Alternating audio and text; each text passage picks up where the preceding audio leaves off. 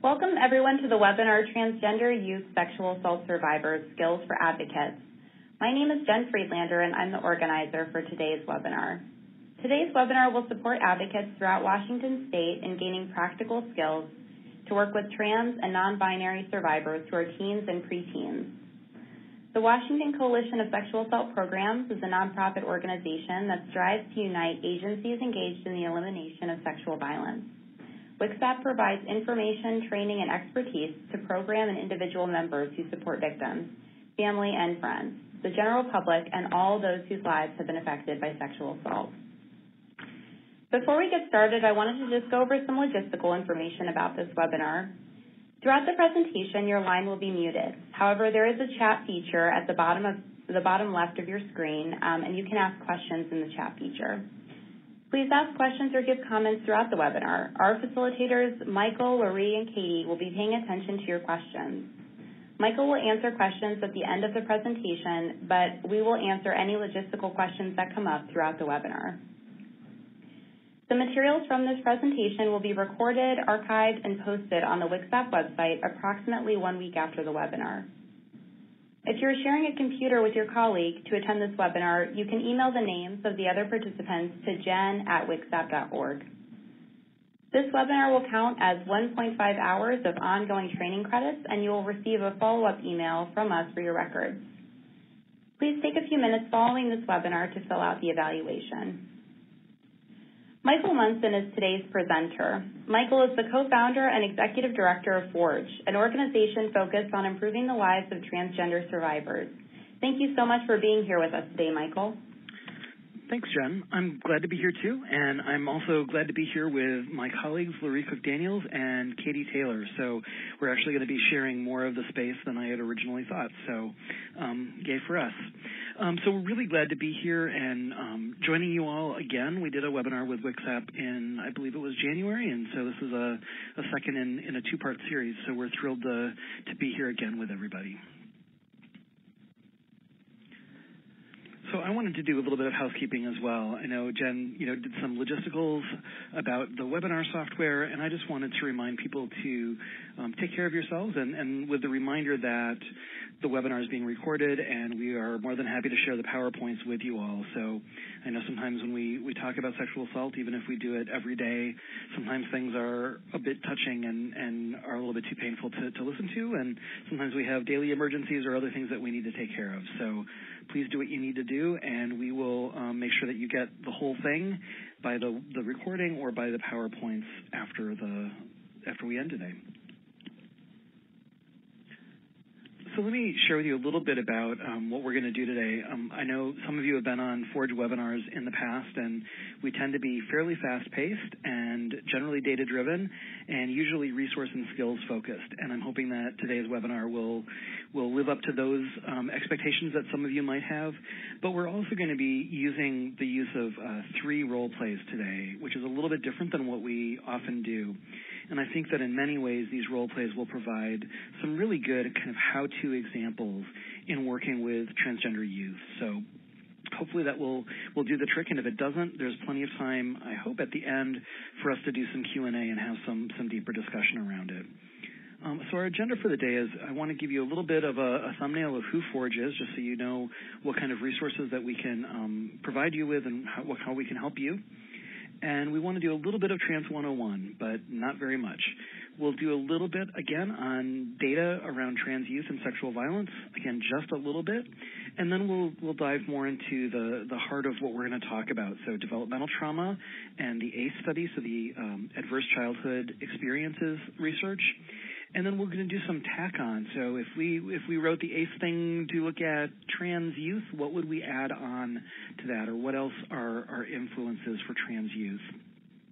We'll talk about confidentiality and privacy and autonomy and agency, both through the use of a role play, which hopefully, again, will be a really good example of those 2 areas of subjects. And then we'll end with some resources and what you can do. And we have quite a few of them in that section. And then hopefully we'll have some time for Q&A. So let me tell you a little bit about who Forge is. We are a trans organization that is 100% focused, funded to focus on anti-violence issues related to trans survivors. We were founded in 1994, so this makes it 22 years that we've been around. And we're headquartered in Milwaukee, Wisconsin, at least most of our staff is, and our work is totally national, so we do very little here in Wisconsin. We predominantly work with victim service providers, so around 75% of our staff time and effort is providing training and technical assistance with providers, and the remaining 25% or so is working directly with trans or gender non-binary survivors and loved ones. So we are a national training and technical assistance provider through the Office on Violence Against Women. We have two foundational principles that really guide all of our work, and when we engage with both survivors or providers, our number one goal is to work through a trauma-informed lens, and that's always something that we have to keep kind of chasing our tail about because trauma-informed changes very rapidly, and what that means changes from day to day. The second foundational principle, again, in how we work both with survivors and providers, is to focus on empowerment through highlighting resilience, building on existing knowledge, and promoting a sense of confidence. So like I mentioned on the first slide, we have a small staff, and all three of our full-time staff are here today. And let me just give you a little thumbnail of each of us. So I'm Forge's executive director and all-around grunt, but mostly my work is as a trainer, in addition to overseeing the projects and publications that we put out. Lori Cook-Daniels is our policy and program director. She's central mostly in product development, specifically in our written documents, and guiding policy and discussion on federal, state, and local levels.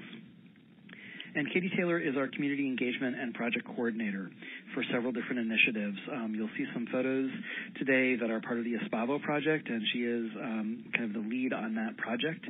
And you'll probably see her if you come to any national conferences, because she will probably be tabling with us there.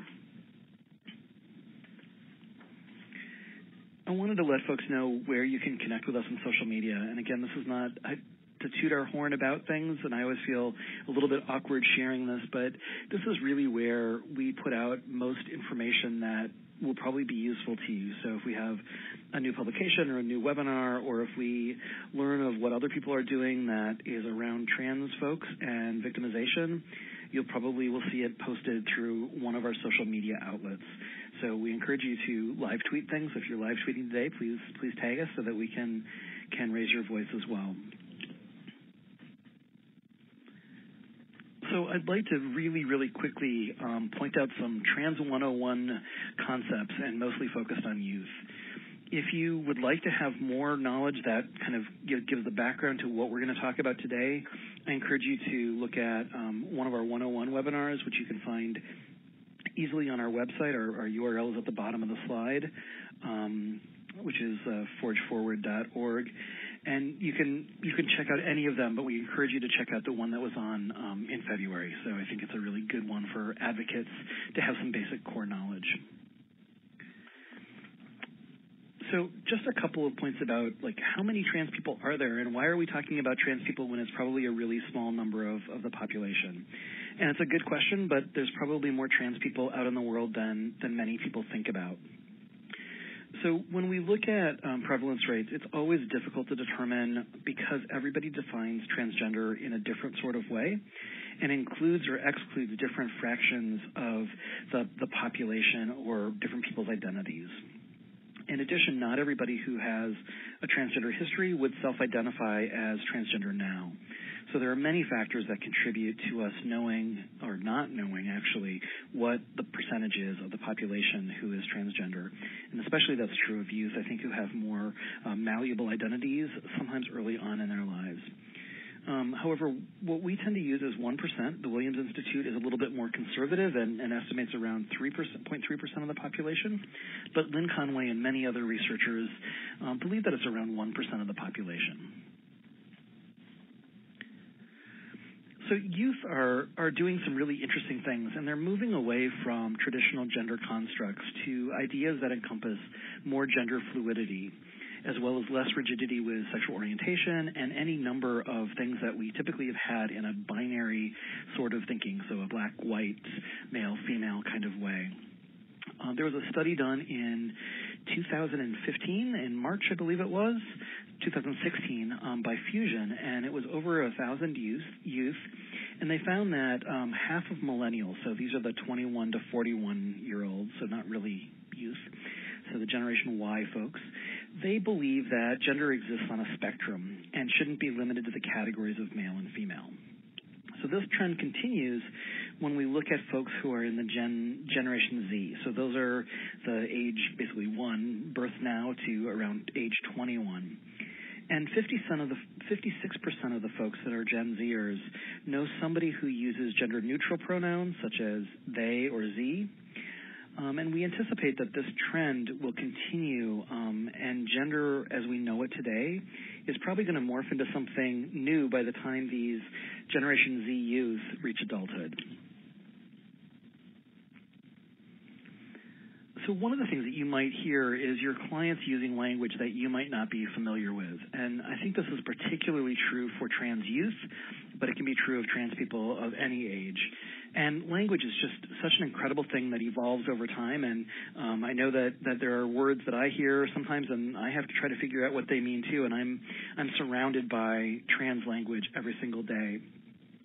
So I made this little teeny word cloud of 62 words out of the hundreds of words that young people are using these days. And just to give you a couple of ideas of what some of those words are that you may hear when you're working with clients, a lot of young people are identifying as non-binary. Some are identifying as agender or gender fluid. We're seeing a lot lately people that are using AFAB, so assigned female at birth, or AMAB, assigned male at birth. We're also seeing a lot of youth that identify as demi-boys or demi-girls, so a gender that's partly male, partly non-binary, could be assigned male at birth, assigned female at birth. We're seeing a lot of youth identify as NB, so ENBY, so non-binary, but spelled out a little bit differently, or epicene, or masculine of center. So those are just a couple of ideas of the language that you might hear when working with trans youth. And one of the other things that we're seeing, and this is really something that's happening quite recently, is a duality in terms of access to transition-related services. So keeping in mind that not all trans people want to transition, some of the folks that do want to transition, what we're seeing is that there's this split, that there's, on the one hand, some increased access for youth. So more and more parents are accepting and embracing their children's gender identity at very early ages. And many of these parents are supporting their children through things like hormone blockers, which basically pushes the button on puberty, pushes the stop button on puberty, allowing children more time to explore their gender identity and become more firm in their decisions before taking more permanent actions. These parents, too, are often the ones who are supporting access to legal name changes when that's appropriate, or hormone or surgery as that's appropriate in their child's life. On the other hand, the other side of that duality is limited access. So youth oftentimes have less access to transition-related services and options if they would want to transition socially, medically, or legally.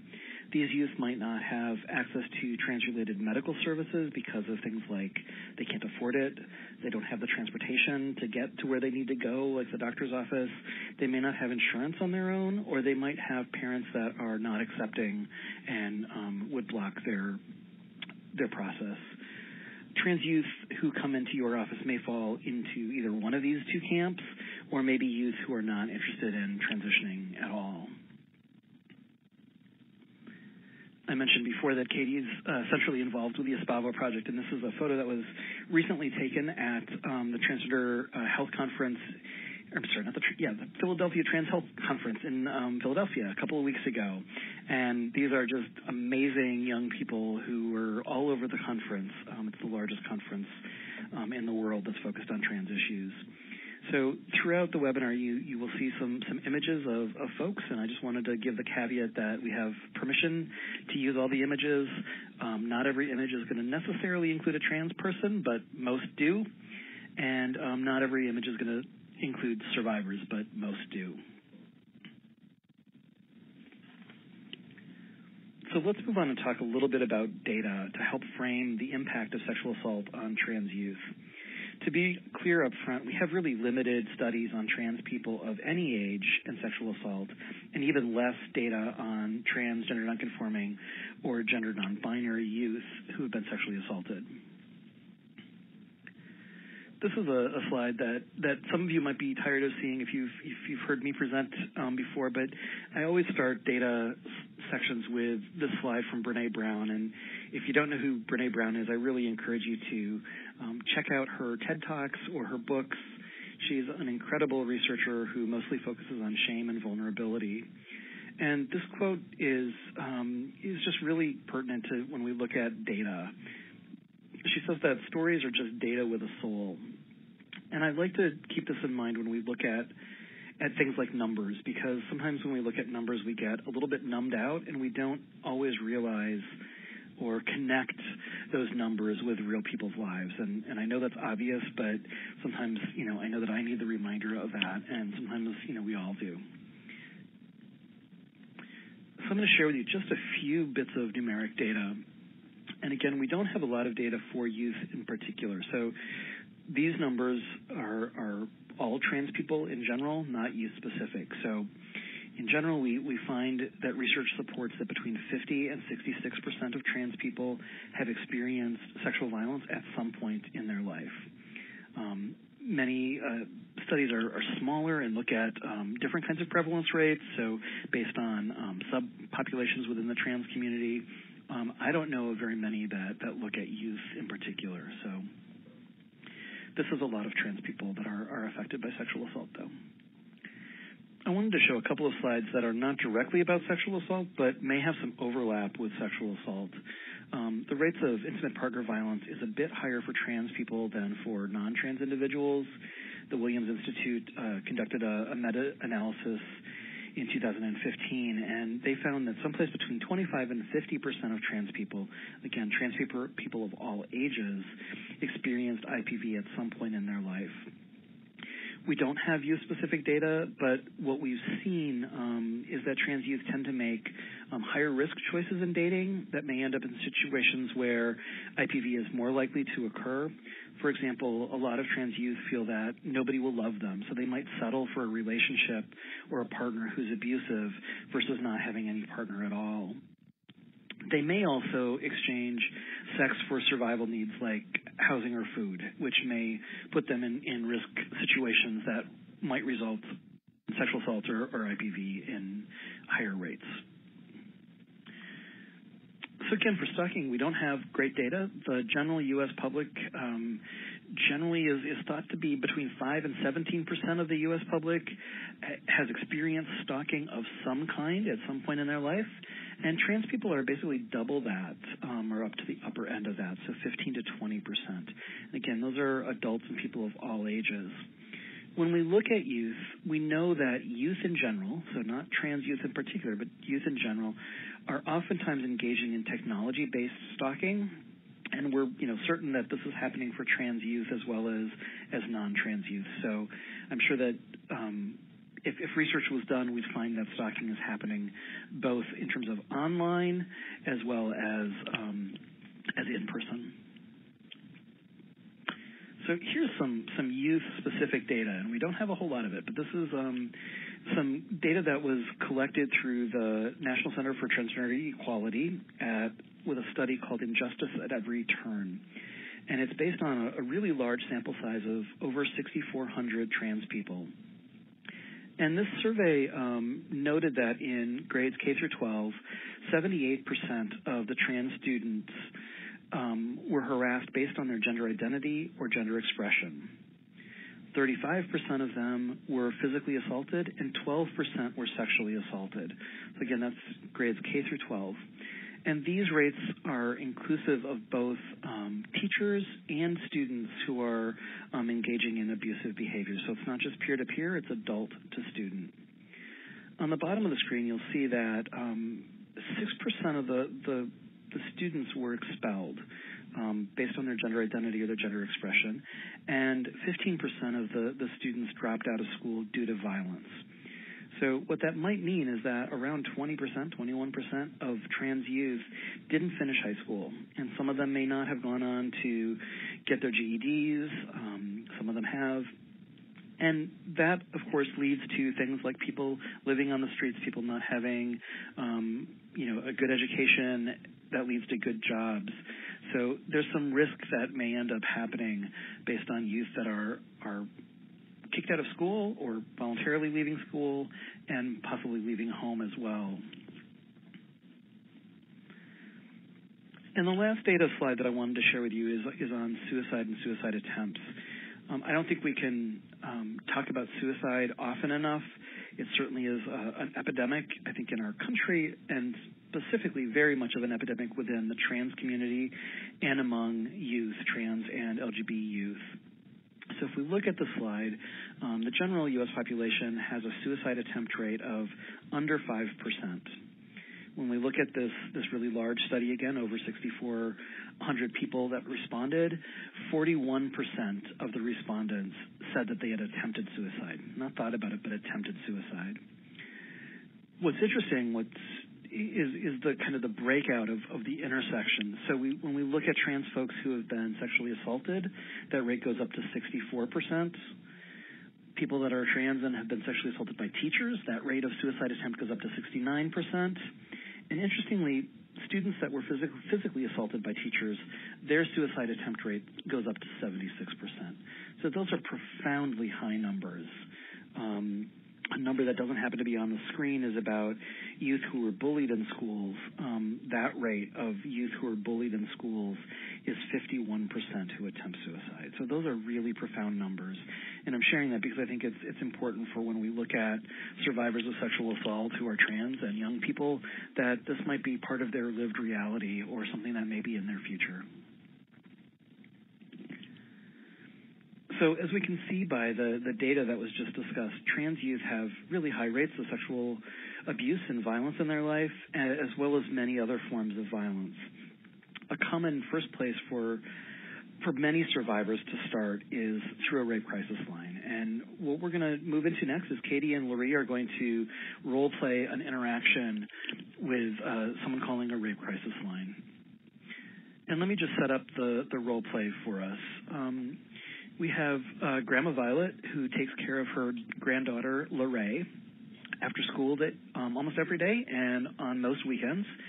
Lorraine's parents are divorced, and her father has primary custody. Grandma Violet and Lorraine have a close relationship. Lorraine is 7 years old, and this conversation is between Grandma Violet and the rape crisis staff person. Yes, my granddaughter just told me that she was touched inappropriately. I hope you can help me. He was so upset when he was dropped off at my house today, and I don't know what to do. Something's just not right with her. Something happened. I'm glad you called us. We are here to help. Now, I don't think you understand. I am so worried. We usually play and she has a good time, but today she's just sitting in a chair and staring at the TV. She said something happened, that someone touched his Peter. Is your grandchild safe with you right now? Yes. Would it be okay then if I asked you a couple of questions? Yes, of course. Please. Thank you. I want to be sure that I heard you correctly. You said your grandchild told you they were inappropriately touched. Is that right?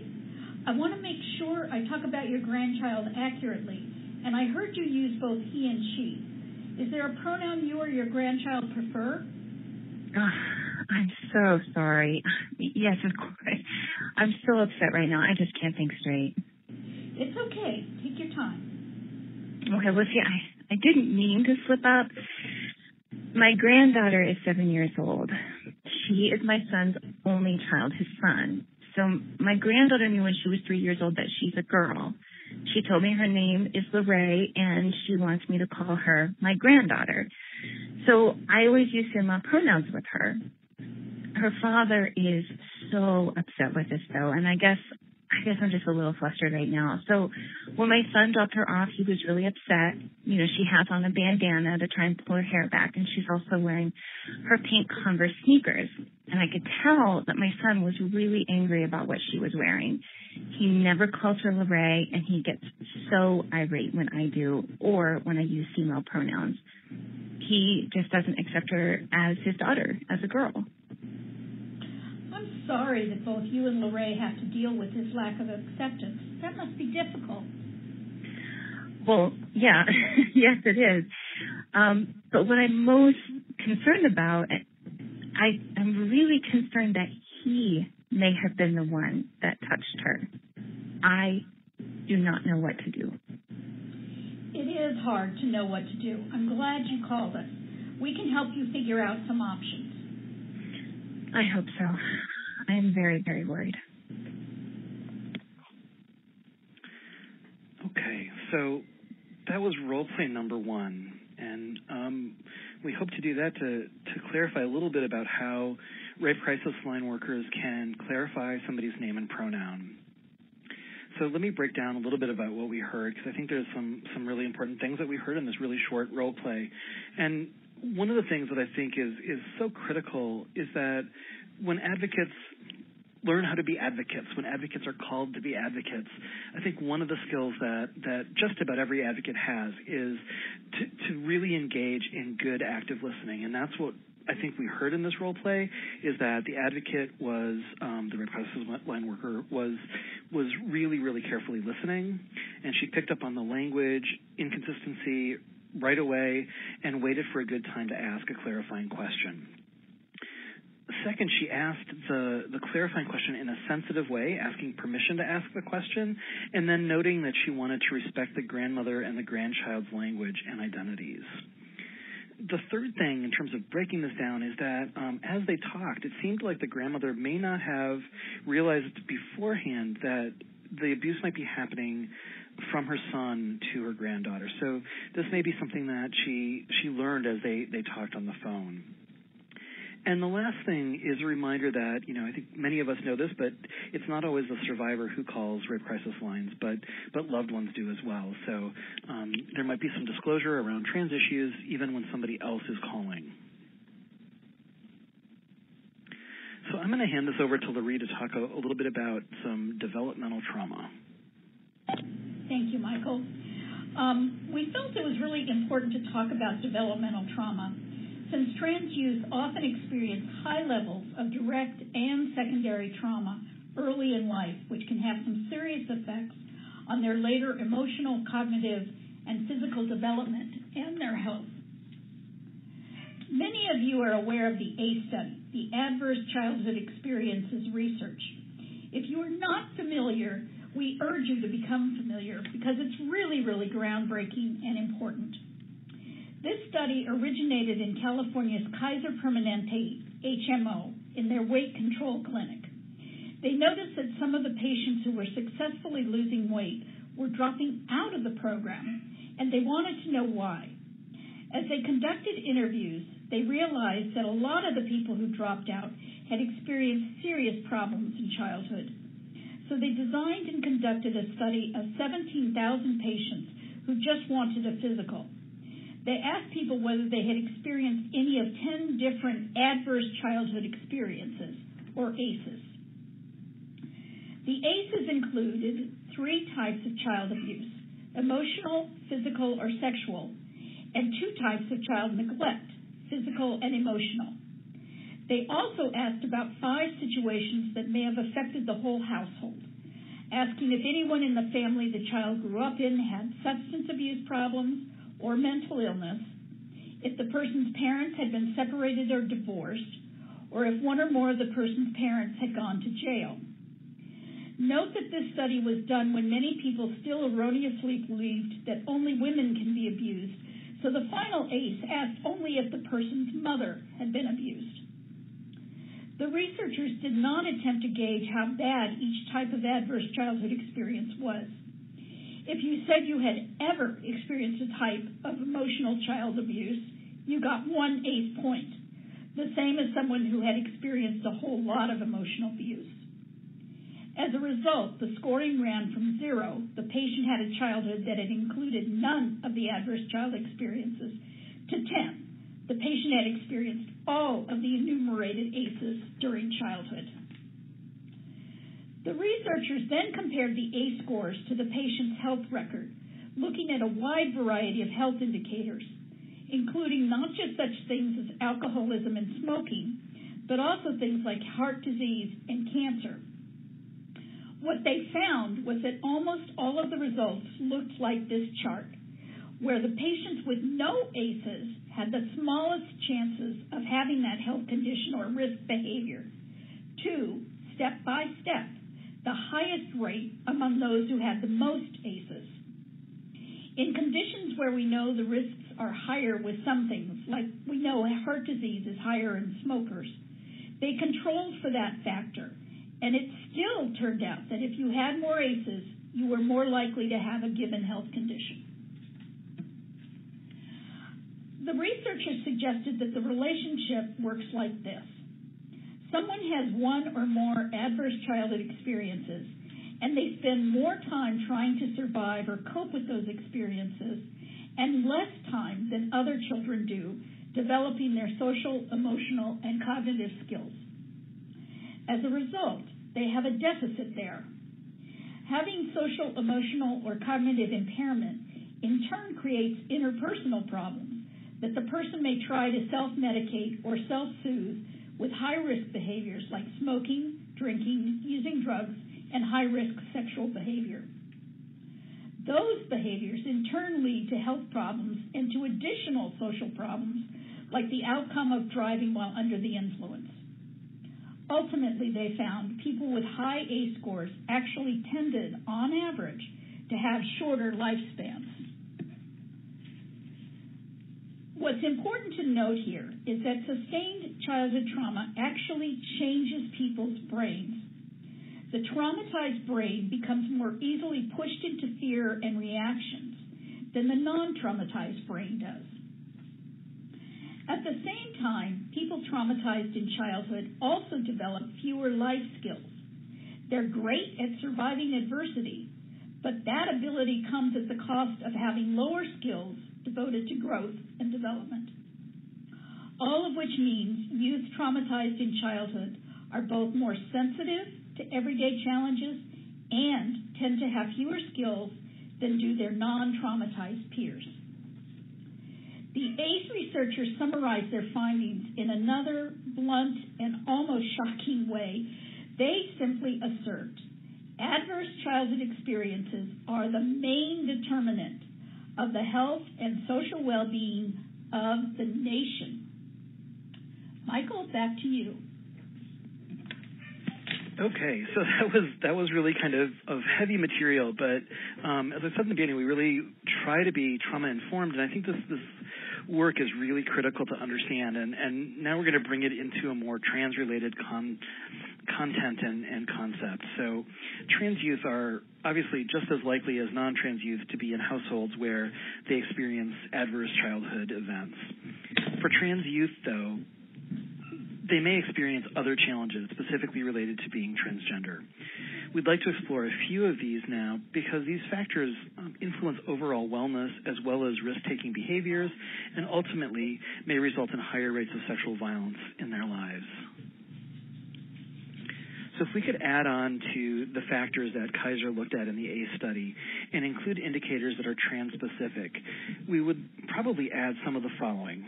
These are just, what we've come up with. There are probably other things that are really relevant as well. But we would add bullying and harassment, parental denial of identity, parental expulsion from home, police misconduct or harassment, microaggressions, minority stress, legislated discrimination or policies, and culture-wide transphobia. So let's take a little bit deeper look at all of these things to give some more perspective. So bullying and harassment can happen at school, at home, in the neighborhood, on the streets, in places of worship, at extracurricular activities, or any other public space, or even in private spaces. Bullying in any of these environments can be by age peers or by adults or by others who are in authority. And, of course, bullying can be both verbal or emotional or physical or sexual.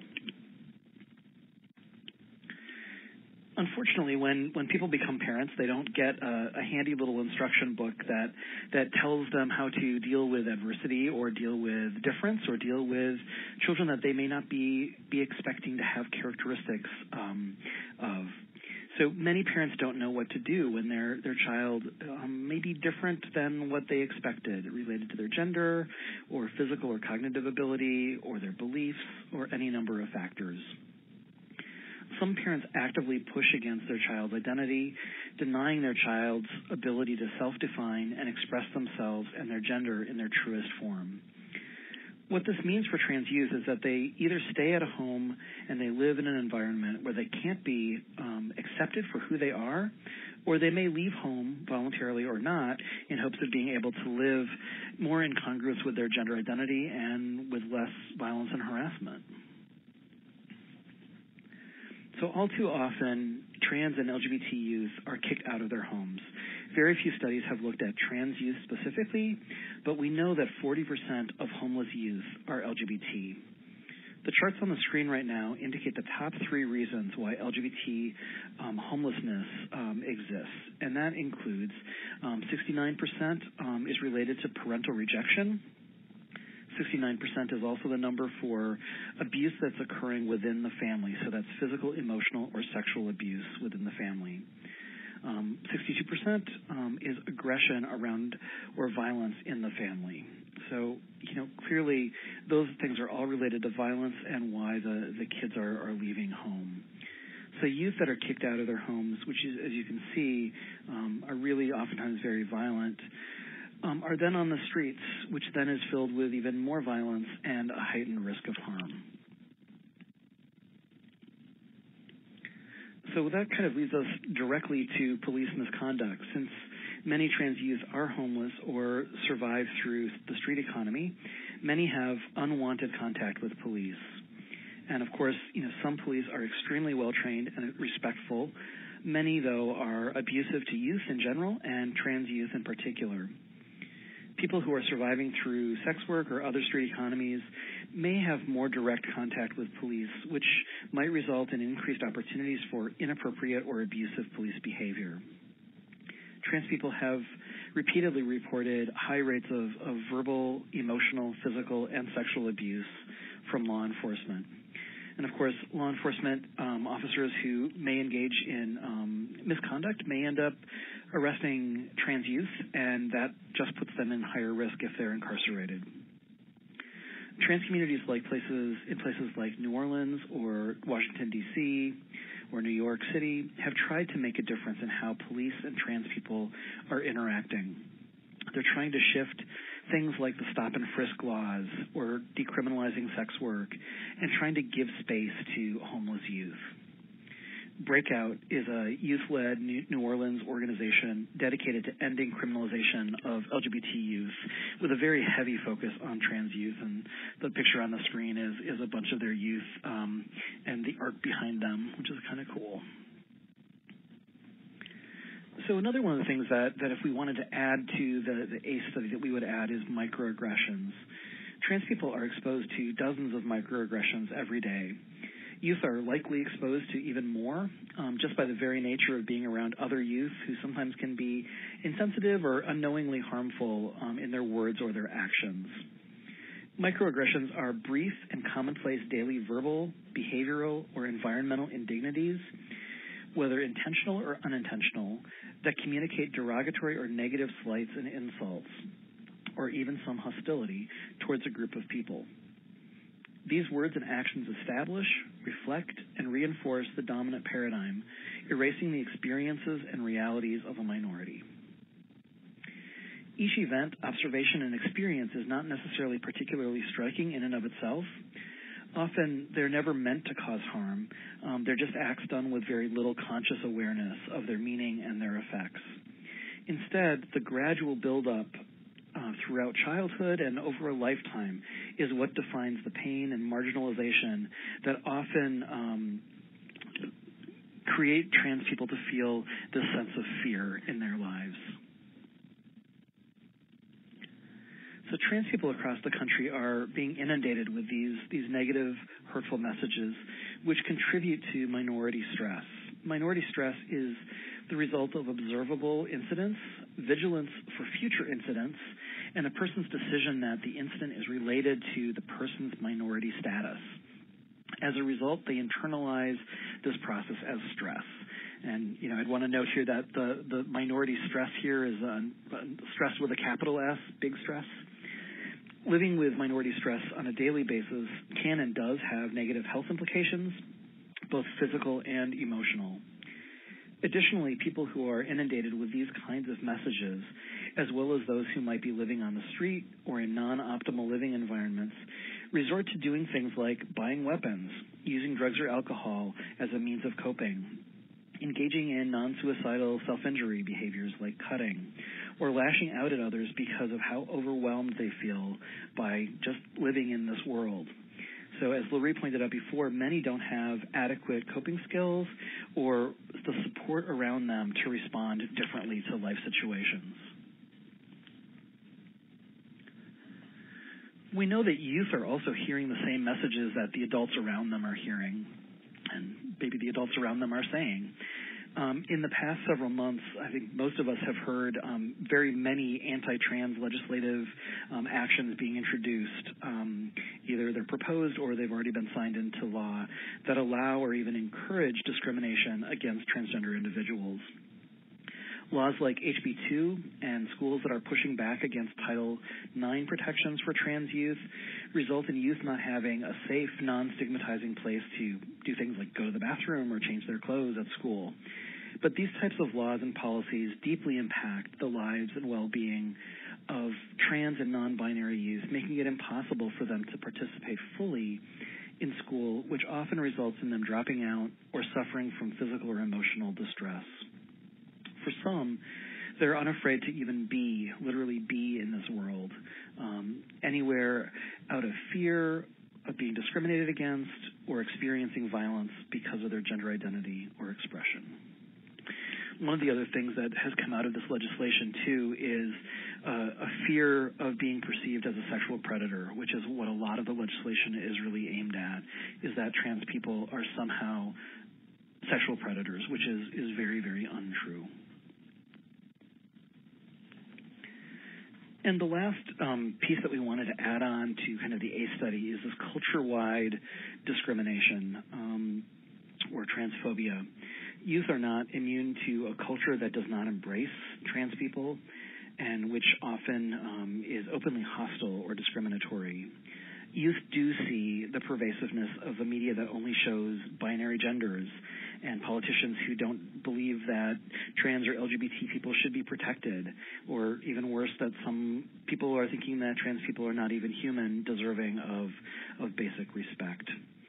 The drawing on the right side of the screen is an image that somebody drew of Leila Alcorn, who was a trans teen who ended her life a couple of years ago, 2 years ago.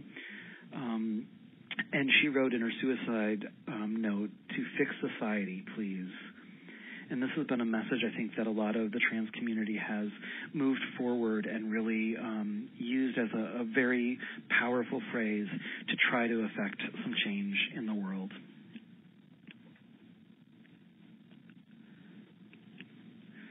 So we're going to shift next to talking about confidentiality and privacy. And I know that folks that work with youth and folks that work with sexual assault survivors are really familiar with concepts of confidentiality and privacy.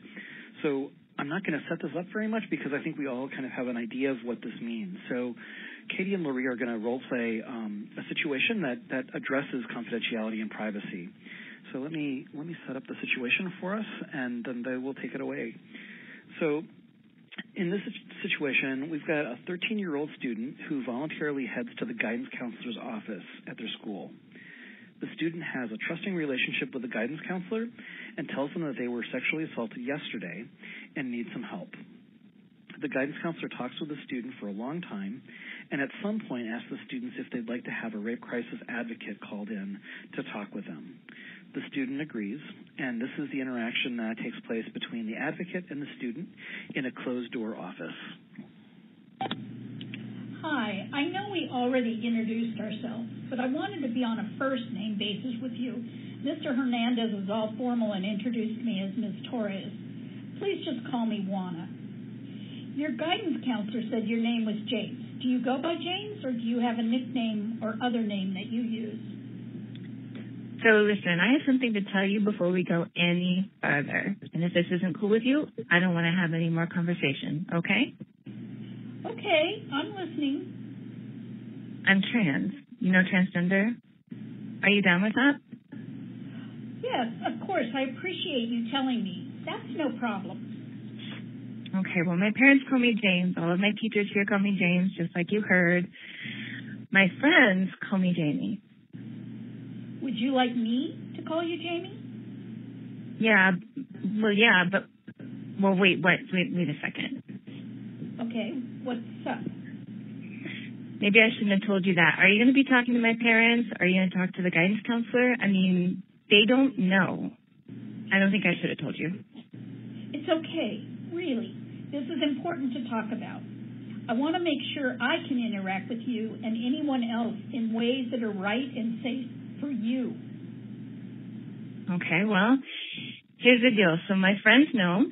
My parents probably have a clue, like duh, it's kind of obvious. But I don't know what they do if I actually told them. I mean, I definitely don't want to tell them now after this just happened. I can get that. What I'm hearing from you is that you'd like me to call you Jamie when we're alone. But when we're in a room with other people, you'd like me to use James. Is that right? Yeah. I mean, I'm not ready for them to know yet. Is there more you'd like to tell me about your gender, your name, your pronouns, or anything like that? No, not really. Okay. I'm open to listening. I'm open to listening if you want to share more. But I know that you asked me to come here today because someone touched you without your consent. Would you like to share with me what happened or what has been going on? Okay, so that was role play 2 that really addressed this concept of confidentiality and privacy. And I think it's a little bit different than what we normally think about or hear about. So let's break this down a little bit too. Again, I think what we heard was that this advocate was doing a really good job at listening. And let's just start from the top of the role play, which again was really short. But in this case, this young teen was very quick to self-disclose. And Jamie didn't want to talk with somebody who wasn't going to be okay with all of who they were. And so, like many teens, Jamie blurted out their transness and then somewhat regretted it afterwards. And I'm not. This is not necessarily a trans-specific thing, but I think a lot of teens say things and then go, "Oh my God, what did I just say?" So I think we saw that in this dialogue, which I think is really nice and human and normal for us to see. And the advocate confirmed who knew what and what names to use in what situations, and she assured Jamie that she would respect Jamie's wishes, at least about the trans piece. What we didn't go into here was things around mandatory reporting, which is a whole other issue because this is clearly a minor when somebody's 13.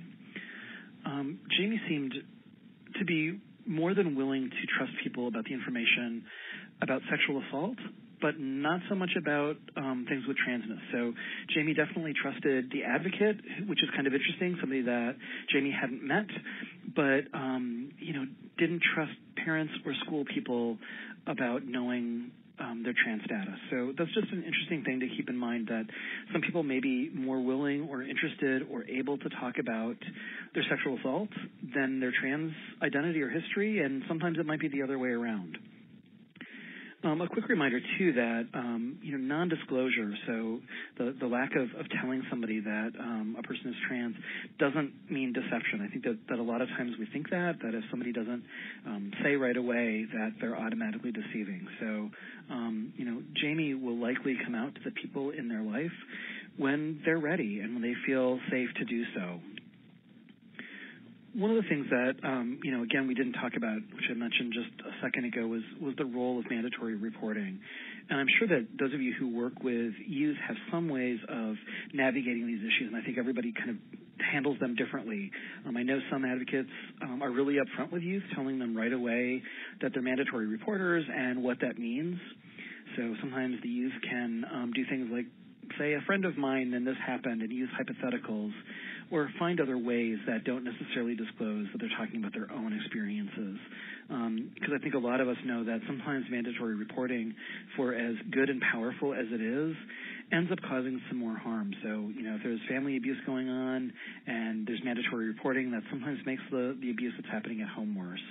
And if we've got a trans youth, it may make things worse for that trans youth at home or in other locations as well. So ideally, if it's a mandatory reporting situation, there can be some discussion if the youth is old enough to have that discussion and understand what it might mean, because I think we all care about survivors being as safe as possible and not causing more harm to them. So that discussion is a little bit bigger than what we're going to be talking about today, but that gives you some things to think about.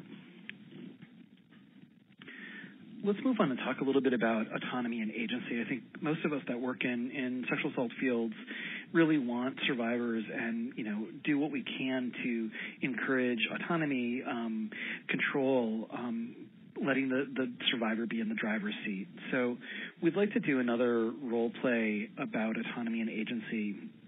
So the following role play is with a 15-year-old, and you'll see on the slide that it says 16-year-old, and I'm just going to back up for a second, and Lori and Katie can wait for just a second, please.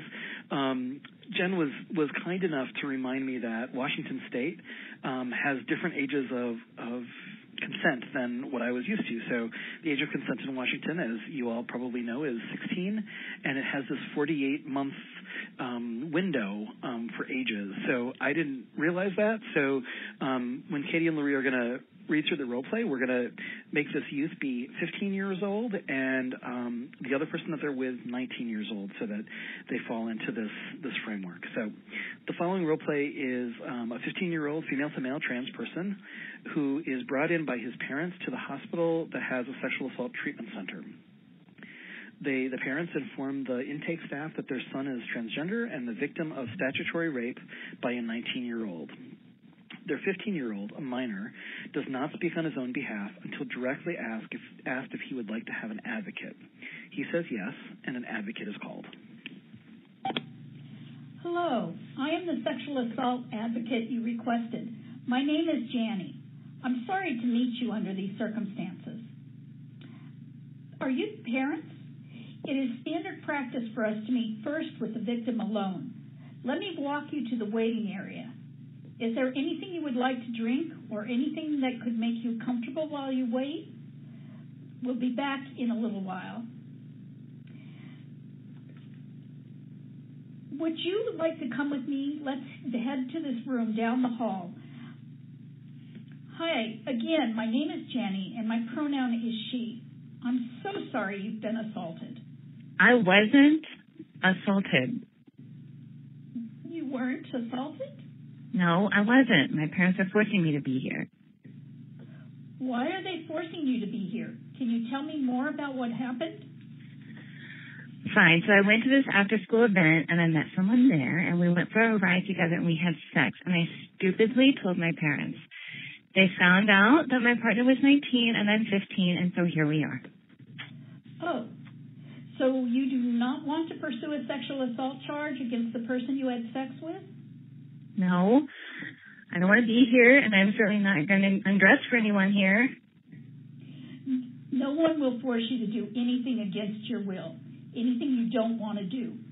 But we do have a dilemma here, since you are technically still a minor, and your parents are legally responsible for you. I'm here for you, and I want to be really clear that my role is to help you. At the same time, we still need to operate under the rules where your parents are legally in charge. So part of my job is to be here for you and to help you know what your options are. Would you like to hear what some of those choices are? I guess. Okay, sexual assault exams aren't just about physical exams. Part of what happens is that your story of what happened to you is recorded. So that gives you an opportunity to tell your side of what happened. There are also many types of physical exams and health services that we can talk about too. both that will help you stay as healthy as possible and support you by noting evidence that your account of what happened was consensual. No, I am not undressing. Oh, okay, I hear you. Let me share a bit more about what we can do for you here. Sometimes when people have sex, consensual or not, they may not have used barrier protections like condoms or dental dams. That might mean that a person is exposed to sexually transmitted infections. Wait, really? Because we didn't have anything with us, so maybe I am at risk. You might be, and we can do some testing and give you some medication to help with any possible infection. Okay, that might be okay. I also wanted to bring up the possibility of pregnancy. I know you may refer to your body in other words than what I'm going to use, so please correct me, okay? People who have vaginal penile penetration can be at risk for pregnancy. Is that something that might apply to your situation? So I'm actually taking testosterone. I can't get pregnant. Thanks for sharing with me that you are taking testosterone. That's useful information for me to know. Unfortunately, testosterone doesn't always protect against pregnancy, even though a lot of trans men and trans masculine people think it does. Which makes me remember, I'd like to use language that reflects your identity. Do you identify as a trans man or non-binary or? No, I identify as a trans man, definitely. Okay, thanks for clarifying that. I want to get it right and I want to support you. So, based on what we talked about, are you concerned about pregnancy? Yeah, I guess so. I haven't thought about that before. I mean, I guess it might be an issue. So, do I tell you my story and then I get some pregnancy testing?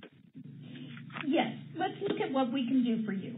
Usually pregnancy testing won't show a positive or negative result right after someone has sex. But what we can offer is some medication that will help you not get pregnant. You may have heard about it. The morning after pill? I'm totally interested in that. You have no idea how it would mess me up if I got pregnant. Okay, good. It sounds like we have a plan then, right? Let me go talk to the same nurse first. And then if you want, I will accompany you while she talks with you. Does that work for you? Your parents can stay out in the waiting area until we're done. Yeah, that sounds fine. I want you to be there with me. That was role play 3. And I just wanted to start out by saying that I think Katie is a great teenager. So that was really cool to hear some of the attitude that was coming through in both the 13-year-old and this 15-year-old role play. So let's break this role play down a little bit too. So what do we learn here? What are the main points? And I think, again, what we heard a lot through all 3 of these is the important role of listening and reflecting back and asking appropriate questions. One of the things that was really important with this one is the really critically important piece of having a private conversation, a one-on-one conversation.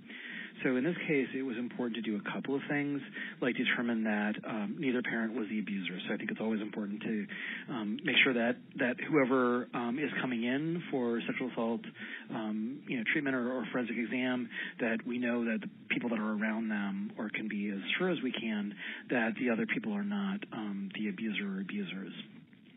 The private conversation also allowed the youth to emphatically state that this was not an assault, so that's really important that happened. And the privacy of the conversation probably allowed for the advocate and teen to have a conversation that was more intimate than if the parent had been in the room with them. So the teen shared a little bit about what happened sexually, at least enough so that there could be some discussion about potentially, getting treatment for sexually transmitted infections or for pregnancy prevention. The private conversation also gave the youth a lot of control over the situation and what was going to happen or not happen with his body. So the advocate was really respectful and really believed the survivor, which, I know all of us do when we're working with survivors. And I think this is really critically important, even in this case when no assault happened. So the advocate was really believing of what this person was saying. So although the parents in this case may still want to pursue legal action, there's a bit of a compromise that was made in the role of the advocate. So the parents may not know it yet, but there was some compromise made. So the advocate backed the client in ways that allowed him to be central with what was happening to his body and his experience. And in many ways that, there still was evidence collected. So the parents are still kind of getting what they want, in essence, because this teenager was able to tell the story of what happened and that it was not abuse. The advocate also knew enough about trans issues and trans bodies to know that he was still at possible risk of pregnancy and sexually transmitted infections.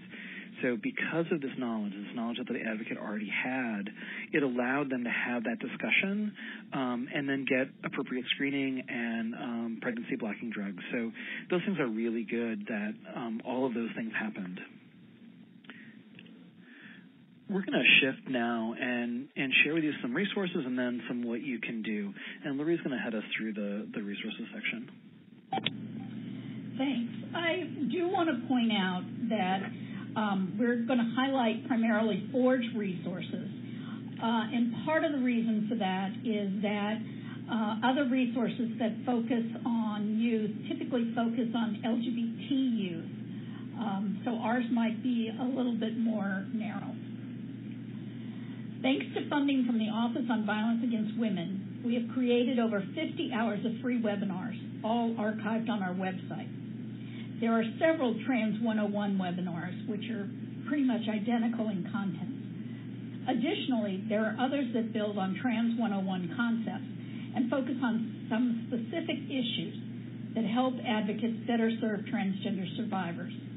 For example, we have archived webinars on forensic exams with trans SA survivors, working with rural trans survivors, creating a trans welcoming environment, the Violence Against Women Act, non-discrimination conditions, stalking basics in trans individuals, strategies for improving trans police relations, transgender survivors in detention, sex work and violence, and new laws and policies for improving trans survivors' lives.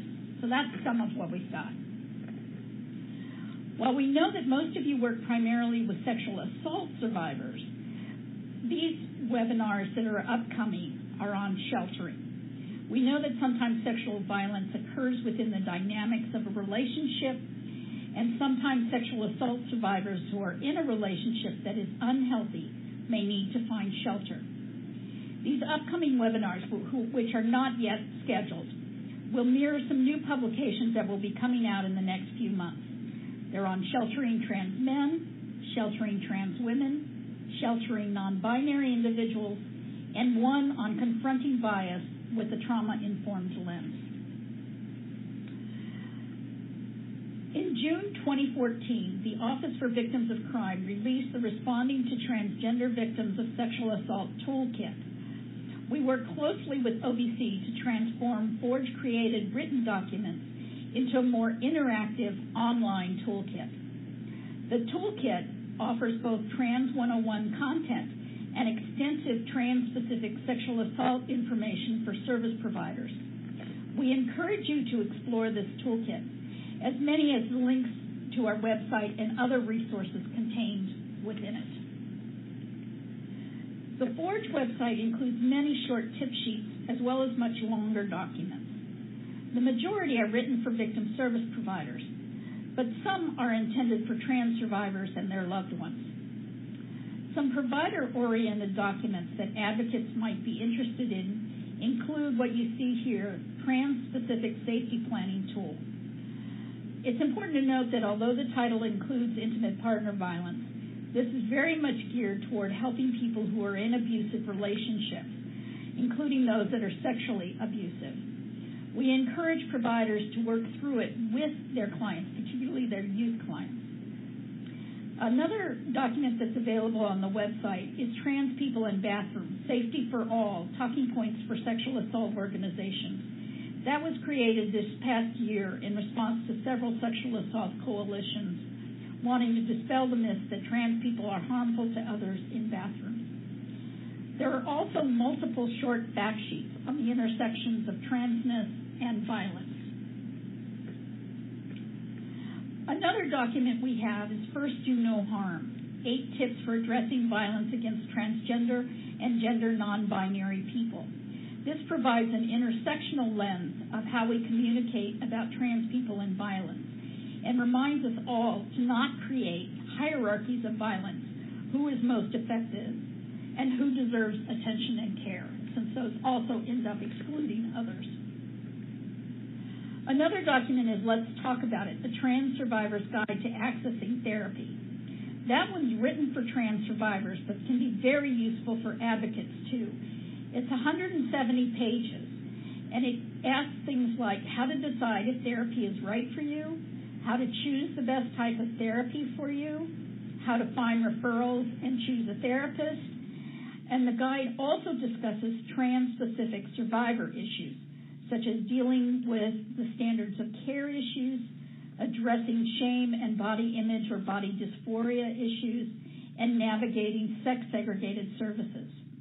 We encourage you to suggest this for your clients whenever it's appropriate. Similarly, this guide, a self-help guide to healing and understanding, is aimed at trans survivors. It's also a very long document, but it discusses the basics of what trauma is, how people's brains work when they experience trauma, as well as very practical content for healing. It includes information about sexual violence prevalence against trans people, common long and short-term responses to trauma, possible relationships between sexual assault and gender identity issues, discussion of standards of care models as they relate to sexual assault survivors, and how their gender identity issues are assessed, how transgender survivors can advocate for their inclusion and or respectful treatment within such services, recommended reading and resource lists of self-help books, websites, and listservs, and quotations from other transgender sexual violence survivors.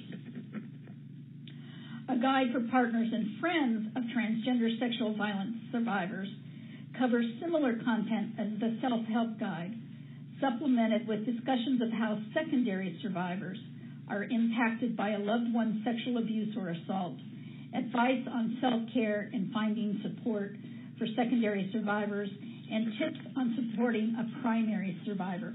I want to note that this one is going to be available very shortly, but is not quite available yet. This document, too, a guide for facilitators of trans community groups supporting sexual violence survivors, has some of the core information on trauma, but it's designed to help group facilitators recognize and appropriately address the types of behaviors and concerns that trans and non-binary survivors may bring to support groups. This publication also is in its final stages of being put on the website. Michael? Great. Thank you, Laurie. So the next few minutes, we wanted to talk about what you can do both as a staff person in an organization as well as what you can do personally. And I know some people really clearly divide their professional and personal lives, but I think a lot of us understand the role of the personal as well as the professional. So if you'll humor me, that's how we've divided this next section. So there's a lot of things that folks can do, and we've talked about some of them already, and it bears repeating some of them. So one of the things that you can do as a professional in an organization is get training. So all of you are here, so you get like a brownie point for it because you're here. Yay. So we encourage organizations to get regular training, and by regular we mean at least once a year that all staff in an organization is trained, and that means front desk to clinical staff, cleaning staff to executive director, so everybody within your brick and mortar space or everybody within your agency.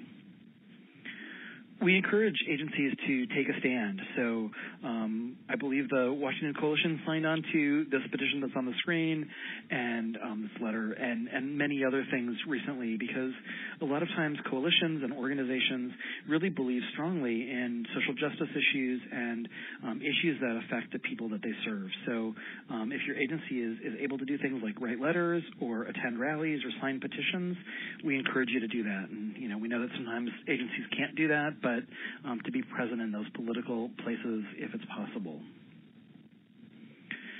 Having bathrooms that all people can access with confidence and safety is really important, and this might be as simple as putting up inclusive and welcoming signs, or it might be more complicated and expensive, like remodeling your building. And we know that a lot of agencies can't do the latter, but just about everybody can put a different sign or message of welcome or message of inclusion around their bathrooms. We encourage folks to connect with their trans and LGBT organizations. So know about the organizations that are in your community, in your state, or even national organizations, and then connect with them, partner with them on projects, be able to work with them or refer clients to them as appropriate. And those organizations will refer clients to you as well. We encourage you to be inclusive in your literature, and literature we mean things like what kind of brochures you have, as well as what kind of websites, what kind of handouts, so that language that's used is inclusive of people of all gender identities and experiences. And if you don't have brochures or would like some, we are more than happy to send you as many as you would like. So we have brochures and some other things that are not linked to geography, so contact us and we will be happy to send them to you. We encourage organizations and providers to let people know what their rights are. I think a lot of adults don't know what their rights are, and I think a lot of youth are, in some ways, less in the know than the adults around them. Sometimes it goes the other way around. But let them know that they're covered and protected under things like the Violence Against Women Act, which does not allow discrimination against gender identity or gender expression, or Title IX, like we've talked about in schools, or HUD, or whatever is appropriate for the services that they're seeking. So remind them that they deserve to be treated with respect, and you'll do that, as well as make sure that you will try to make sure that everybody that you refer them to and work with will also do their best to treat them with respect and dignity.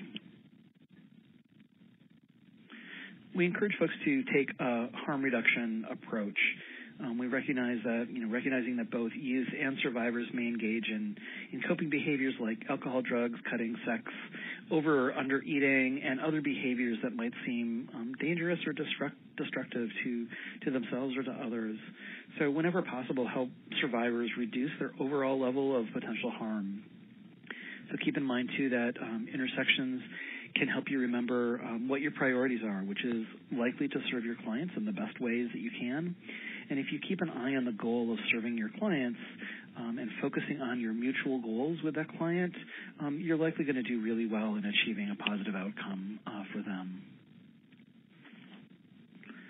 And this is kind of an obvious one, but remember that one of the ways to reduce the health and other impacts of minority stress is to help foster an environment of support. So support is directly related to shifting the impact of minority stress. So that leads us into talking about micro-inclusion, so what you can do individually. Some of these things you can do as an organization, but these are really about what you can do as a person walking through the world. So I talked before about microaggressions, and what I'd like to close with are things that you can do that would be considered micro-inclusions. So for those of you who aren't familiar with this concept, and I wasn't until very recently, micro-inclusions are a small step to include someone. On a bigger scale, micro-inclusions are symbolic actions that force us to recall the humanity of others. Many of us saw Loretta Lynch, the Attorney General, U.S. Attorney General, speak on HB 2, North Carolina's ruling that was anti-trans, and many trans people reported how her speech made them cry. And she looked directly into the camera, and she said, "Let me speak directly to the transgender community itself." Some of you have lived freely for decades, and others of you are still wondering how you can possibly live the lives that you were born to live, to lead. But no matter how isolated, no matter how afraid, no matter how alone you may feel today, know this. The Department of Justice, and indeed the entire Obama administration, want you to know that we see you, we stand with you, and we will do everything we can to protect you going forward. And please know that history is on your side. So this was a huge micro-inclusion. She saw the trans community, and the trans community felt it and saw her. Another thing that individuals can do are simple things like wearing buttons, or putting buttons on your bulletin board, or doing things that show little signs that say, I'm cool with you, or like one of the role play said, I'm down with that. So we encourage little symbols that you don't even have to say anything, and they're there, and your clients will know where you stand on trans issues. Another really simple thing that you can do is introduce yourself, and by that we encourage folks to introduce themselves with name and pronouns. So you can say something as simple as, my name is Michael and I use he, him, and his. What's your name and what pronouns do you use? Really simple introduction, and it allows people to tell you if they want to tell you what their pronouns are. And these last four that I'd like to share with you are, I think, probably more important than any kind of policy or practice or some of those things that we can put in writing. And they're really about what we do with our bodies and what we do with our intentions. And I encourage people to be aware of what your body language is. Are we leaning forward when we talk to somebody, or are we pulling back? Are we engaged with them that shows them that we care and that we're listening? The same is true for eye contact. And, I know that a lot of times survivors are cautious and do not want to make eye contact or feel uncomfortable with that level of intimacy, but it's really important for survivors in general, and I think trans survivors in particular, to know that a provider is seeing them, an advocate is seeing them, literally and figuratively. And it shows, again, that you care in a lot of ways that just can't be expressed through words.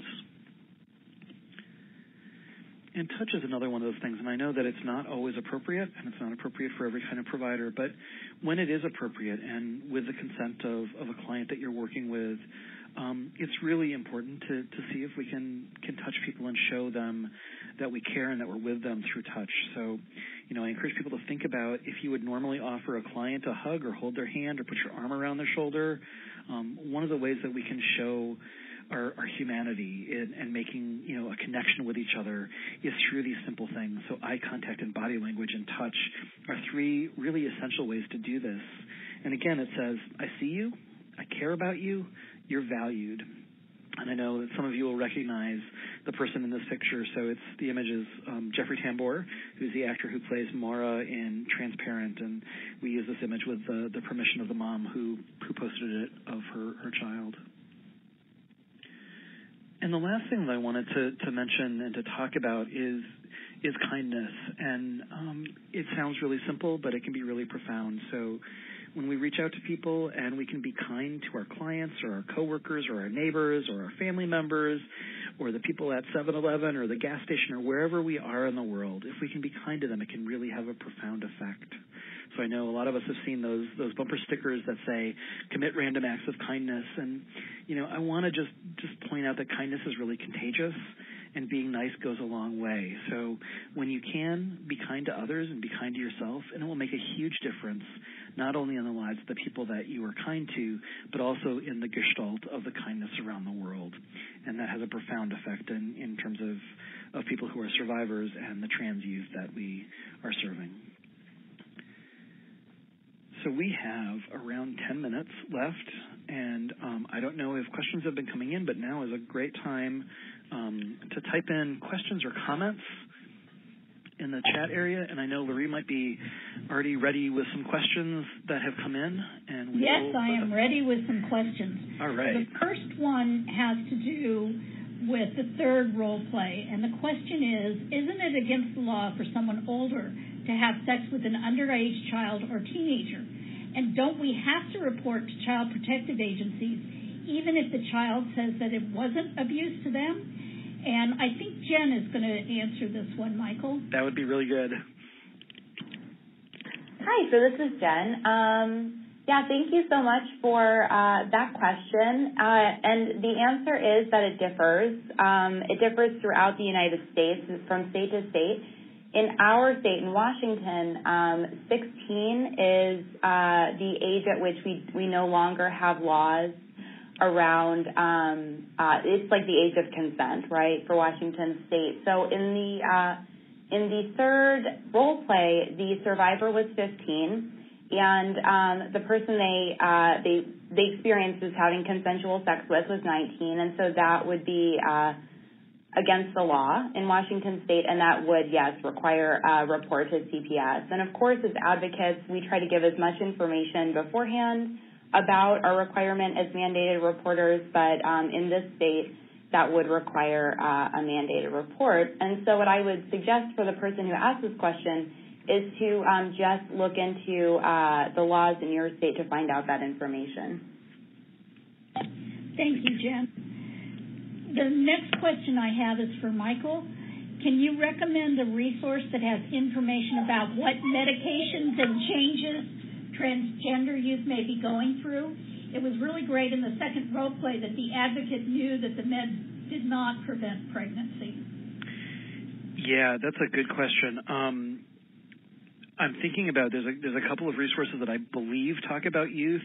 One might be a little bit hard to read. One is the WPATH Standards of Care, which outline a lot of issues around what happens with hormone use, and I believe they discuss what happens with youth. I know they have their recent issue talks about hormone blockers, which may be useful as well. So that's the WPATH Standard of Care. So I think it's WPATH.org is where you can find those. The other places that you may want to look are the San Francisco. I'll find it in a second. Let me come back to that. Okay. While you're looking for that, Michael, we were asked early on if we knew of any organizations similar to Forge based in Canada. I think 519 is still in business, and they're a 501c3 trans-based organization that has done a lot of stuff with anti-violence. And I have the protocol that I was thinking of. So the protocol that I was thinking of for trans that would include trans youth is at transhealth.ucsf.edu/protocols. Again, and I have someone who has a participant who has helpfully added that the WPATH website does say that it's $22 to get a hardcover copy of the Standards of Care, but if you search for WPATH PDF, then you can find a free digital form. Excellent, and I just typed into the chat area the other protocol out of UCSF, so slightly different. Great. Any other questions?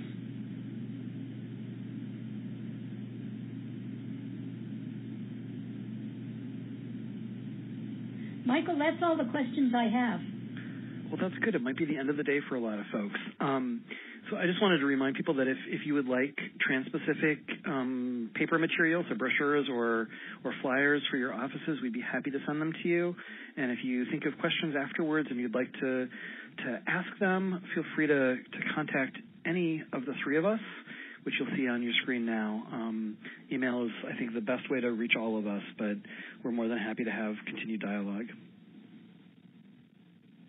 So thanks for all being here today, and we really always enjoy partnering with the Washington Coalition. So thanks for being here, and thanks to the Coalition for asking us to be here again. And thank you so much. It was wonderful. That was a really wonderful webinar. So as a reminder, I just want to ask everyone who participated in the webinar, please fill out your short evaluation and let us know if others were on the webinar with you, and you can email that to jen@wicsat.org. And a recording of today's webinar materials will be posted on the website under trainings and then under recorded webinars. Thank you again so much, Katie, Laurie, and Michael. Thank you. Thank you. Thank you.